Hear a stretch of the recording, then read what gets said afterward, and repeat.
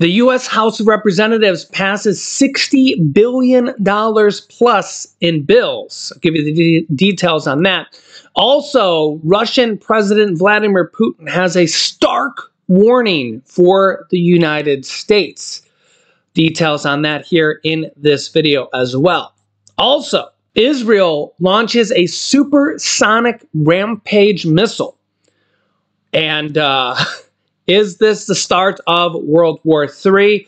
All the details on all of this and more in this video. Let's jump right in. Thank you so much for smashing the like button for us. Here we go. Okay, so the U.S. House of Representatives passes over $60 billion of aid, which includes, it's not just money, this will be military equipment, weapons, all sorts of things. The House passes 4 bills to provide aid to Ukraine, Israel, and Taiwan, along with a measure to force TikTok parent company ByteDance to sell the app so it will not be owned by a Chinese company, because if a Chinese company owns TikTok, which over 100 million Americans use, China can control the data and see information on Americans. So over 100 million Americans use the data or use the app, and it's a security risk, and it's a serious problem. At least a lot of people think so. And Congress is doing something about it, as you can see. These 4 bills now head to the Senate, where they will need 60 votes as well, which requires Republicans and Democrats to pass this in the Senate. This bill, or these bills, were passed with Republican and Democratic support.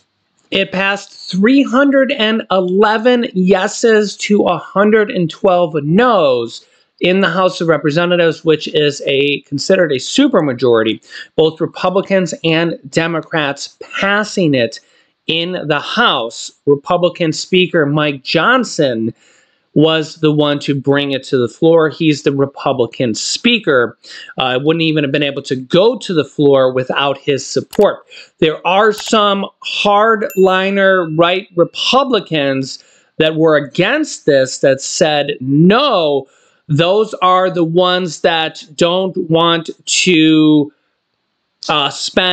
typically spend money at all for stuff like this. Remember, there's a bill that goes to, support Ukraine, and is typically, fighting against Putin. There's a bill that goes to supporting Israel and fighting against Hamas.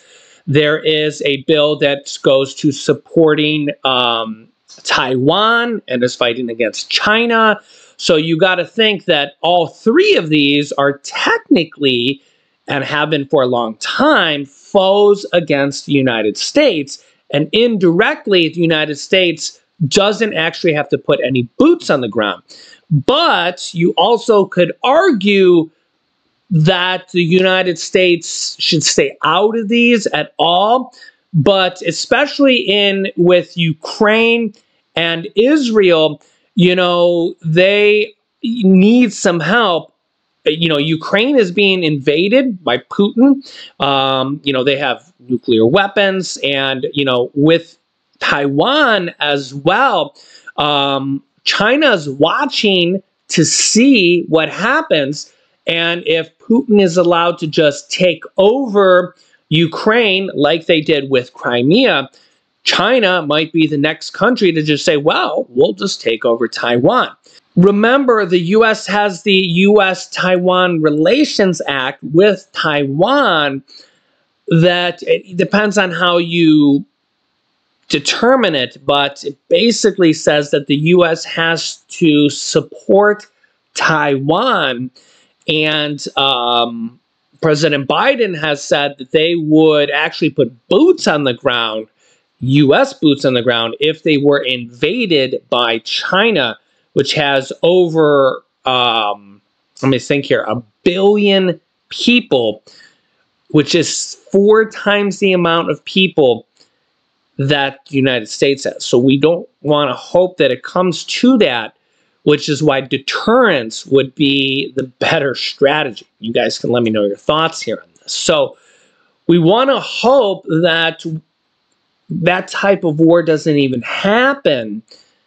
World War III as a much bigger thing, deterrence is a much better solution than, you know, these adversaries, these foes like China, Russia, North Korea, and Iran just doing what they will, which is what Russia and really Iran and what's happening in the Middle East. Remember, the United States has been attacked 200 plus times in the Middle East, and the U.S. has not really responded very well, has gotten a lot of criticism. So you guys can let me know your thoughts on this. All of this, everybody has a lot of different opinions on this, and let me know your thoughts in the comments, because, you know, you put 10 different presidents in there, and you probably get 10 different responses, and it's really a tough situation. How do you deal with Iran? How do you deal with Russia? How do you deal with North Korea? And how do you deal with the Goliath in the room, China, with over 1 billion people? Meanwhile, Vladimir Putin is not very happy about aid being passed for Ukraine. He wants to just go in there and take over the country, take all the resources, take their people, and add them to his army, which he's already doing in the areas he has captured. He's literally taking the Ukrainians and drafting them into his army. Imagine if you lived there and this was you. Russia and Vladimir Putin says deeper U.S. hybrid war using Ukraine will end in Vietnam-style humiliation. Now, I'm not sure about that. As of right now, I think things haven't gone as planned for Vladimir Putin. I think he thought he was just going to waltz in there and in a few weeks take over Ukraine. Maybe they were going to even just lay down their arms like Crimea did, and things have not gone as planned. Basically, most of the world and Europe and the United States have fought against them, mostly through helping Ukraine. Vladimir Putin has not emerged as the victor because, well, they're still fighting 2 years later. So, guess we will see. And Israel responding back to Iran with a half-ton supersonic Rampage missile. Remember, Iran, which is being funded by Russia and Vladimir Putin, and both of them extremely close allies. A lot of people think that, and I actually kind of think this as well, that Russia may have actually funded and started the war there with Hamas, Iran, and that whole Middle Eastern situation to actually take the eye off of the Ukrainian situation, war there. And this is why Vladimir Putin is probably just steaming right now that more funding went into stopping him in Ukraine. This was probably his worst nightmare, that actually happened. And now Israel and the whole second war involved there. This is why a lot of people think that this whole thing is evolving into a World War III type of situation. 2 wars evolving into a larger world war. Israel used a long-range supersonic missile in its strike on Iran earlier this week. According to Israel broadcaster Khan reported per the Times of Israel. U.S. official says Israel carried out a missile strike on a military base near the city of Isfahan, Iran, over the weekend. Israel has not confirmed the reports, while Iran has sought to downplay the incident, only referencing small drones used during the attack, which is, foreign minister said, were like toys our children's play with.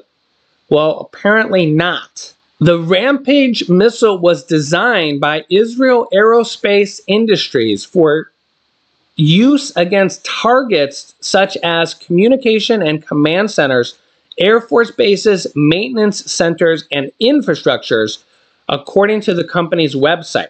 It weighs 1,250 pounds and is a long-range air-to-ground seekerless precision strike weapon. And these supersonic missiles start to get a little concerning because you got to think Russia has used these as well. What might be the next step above that? Or what might be the next step in general? Let me know your thoughts in the comments. Thank you so much for liking. Share these videos with anybody that needs to hear this information. If you haven't yet, subscribe down below so you don't miss out on new videos. Click the bell icon after subscribing so you get notifications when new videos come out here at 8 p.m. Eastern Standard Time. Click here to watch my newest video next. Thanks, and I'll see you in the next video.